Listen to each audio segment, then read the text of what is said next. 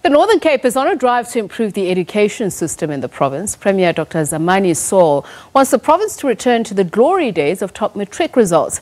Efforts to change this situation include extended matric camps and the training of teachers. Over 200 science and mathematics teachers are now being trained. A new initiative to equip teachers.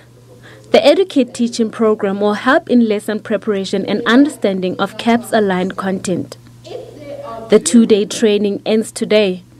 Teachers were supplied with laptops and tablets loaded with relevant subject content. These teachers are excited about the new teaching methods. Learners want to see things that are digital now. So at times as teachers, we have reached that stage whereby we have to adapt now to their level. Most of the learners nowadays, they learn more if they see something. And then this program is going to assist our learners because they are more technologically advanced.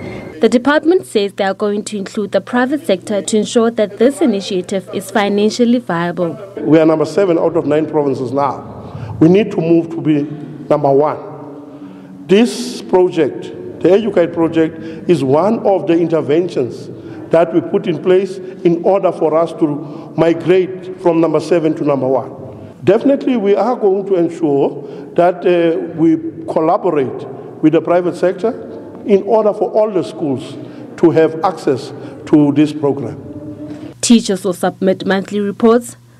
Random people surveys will monitor the success of the program.